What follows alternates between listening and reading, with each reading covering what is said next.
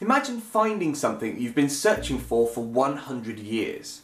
Something first predicted by one of the greatest scientists to ever live, that's cost hundreds of millions of pounds to try and find. Well, that's the case today on the 11th of February 2016. After a century of searching, scientists have finally found direct evidence of the elusive gravitational waves. But what are gravitational waves, I hear you cry? Why are they so important? And why has it taken us 100 years to finally see one? Well, gravitational waves are an outcome of Einstein's theory of general relativity. He predicted that any object that is accelerating, such as two black holes spinning around each other, a star exploding, or even just you driving your car down the road, create ripples which alter the shape of the space that they travel through. As gravitational waves pass through any objects, like the Earth, your house, or even you, they actually stretch and squash that object. As a gravitational wave passes through you, it will make you taller and shorter. And as any object that accelerates releases gravitational waves, there are a huge number of them passing through you right now. But you've probably noticed by now that you don't seem to be stretching and squashing all the time. And the reason for this is that gravitational waves are very, very small typically. In fact, if a gravitational wave passes through you, your height will change by less than the size of an atom. So it's really, really hard to see any difference. And that's the reason why it's taken until today, 100 years after they're first predicted, to first directly detect a gravitational wave. Now, these first gravitational waves were detected by the Large Interferometer Gravitational Wave Observatory, or LIGO as it's also called. And this consists of two large gravitational wave detectors located in the USA.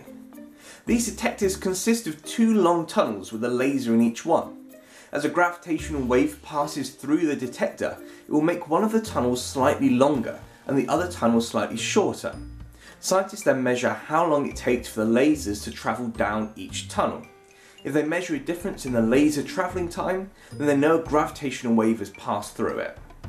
So LIGO has finally detected gravitational waves, but do we know where they came from?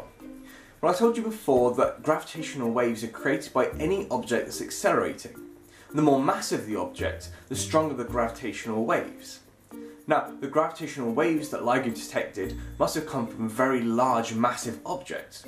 Now, there's no way that such a large object could exist down here on Earth, and therefore the gravitational waves that we detected today must have come from an object in space. To work out specifically what object gravitational waves came from, scientists can look at the pattern of the wave itself to work out what objects created it. In this case, the first gravitational waves are believed to have been created when two massive black holes, tens of times larger than our own Sun, collided with each other.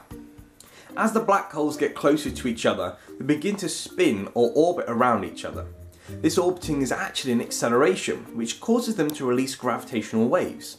As they get closer and closer, the waves become stronger until they eventually merge together.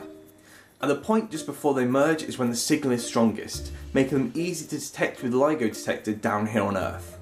So what now for LIGO and gravitational wave detection? Well, this is just the beginning. LIGO is expected to detect several gravitational waves every single year, all from different sources. Black holes merging with each other, neutron stars and black holes merging, supernova. There's lots of different ways in which gravitational waves can be created and LIGO can detect them. This number will be greatly improved when the European Space Agency mission ELISA, a space satellite detector, launches in the next couple of decades. Several new detectors are also planned to be built down here on Earth, including the Einstein Telescope. These detectors will be more sensitive and able to detect different types of gravitational waves. The detection of gravitational waves is just further proof that Einstein's theory of general relativity is correct.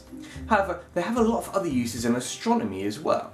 Any object which is dark and which we can't see with normal telescopes, such as black holes or objects that have a lot of dust around them, can't be observed by normal light. However, they might release a lot of gravitational waves which we can detect. Therefore, gravitational waves are a way of studying the invisible part of the universe.